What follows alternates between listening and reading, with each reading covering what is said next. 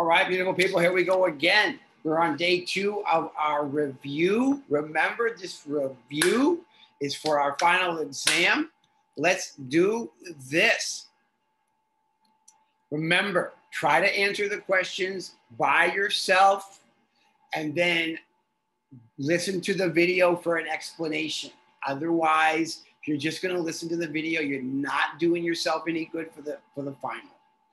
Please try to own your own learning and do what you think is best to help you to learn the material. Okay, now this is a review. Let's read this. Use the reading and your knowledge to answer the question. An enzyme is a molecule that increases the speed of biochemical reactions. Enzymes hold molecules close together and in the correct orientation so that the molecules do not have to depend on the random collision to react. Digestive enzymes are secreted along the gastrointestinal tract, that's our esophagus, and break down large molecules, enabling nutrients to be absorbed into the bloodstream for various uses, bodily functions. Now, describe the use of an enzyme, okay? Describe the use of an enzyme.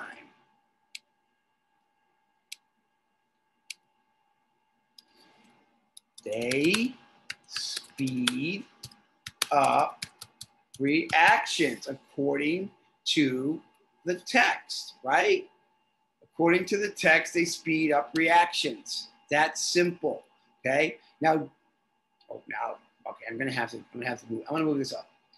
Now, describe the enzyme. Draw the enzyme. Let me delete that so that disappears. Draw the enzyme that is able to digest the substrate shown below and the possible products of the reaction. Let's look at the picture up here, okay? Look at the enzyme, and this is the substrate. Hold the phone. This is the substrate, okay? So the enzyme looks like this. So let's draw an enzyme that will match this site. So that doesn't have to be perfect. I just want you to get the idea, right, of how it would fit. Now, what kind of products? Now, this is the enzyme. I'm just going to go E-N-Z. What kind of products would it look at the products up here, okay? It's almost like this part gets cleaved off. So we're going to have something that looks like this and something that looks like, okay, it doesn't have to be perfect. You get 2 products, right? Now, what do you call it when you go from a big product to 2 small products? Come on, Jermaine, what's your favorite word here? Hydrolysis. Right on. Way to go, Jermaine. I can hear you now saying it. This time you actually finally got it right. All right, let's go on to the next one. Remember, enzymes depend on, their function depends on proper temperature and proper pH. So let's clear this out.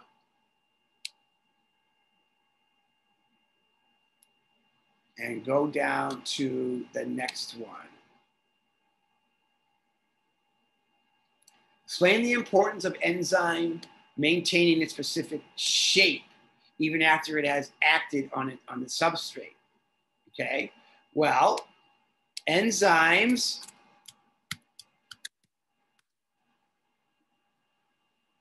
retain shape so that they can act again. Remember, the shape determines, what are we doing here? Oh my goodness gracious. Can we stretch this out maybe? The shape determines function. So if the enzyme loses its shape, if the enzyme loses its shape, it won't be able to do its job, okay? So remember, enzymes don't disappear. They just stay the same. They bind, they let go, they bind, they let go.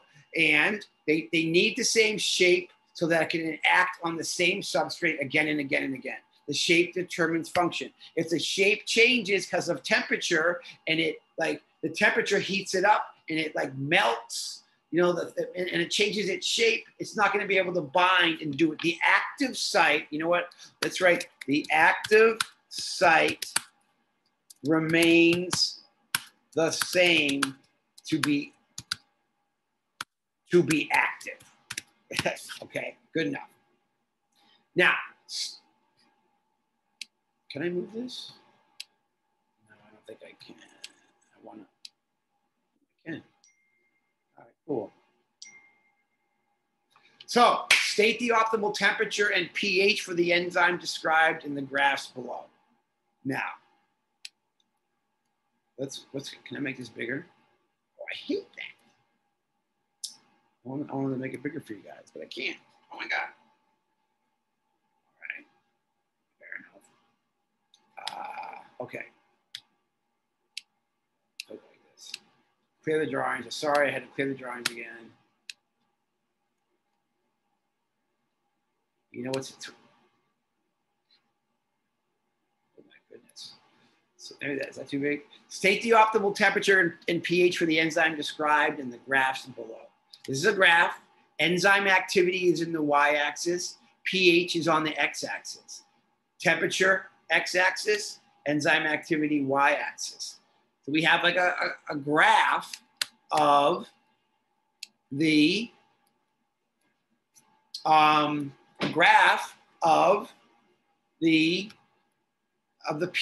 enzyme activity changing based on the pH. When is it at the highest? I think you guessed it, right? 8. Fair enough. When is the, over here, when is the temperature optimal for maximum enzyme activity? We find the top of the graph, go down, it is 40, okay? You will probably have a question like this on the exam. Be sure you're able to identify the y and x axis to determine optimal temperature and pH. All right, beautiful. I think that's all for the do now. Yes, I will see you guys in a bit. Remember, do the next section on your own and then listen to the video. Remember, these are going to count towards your final exam.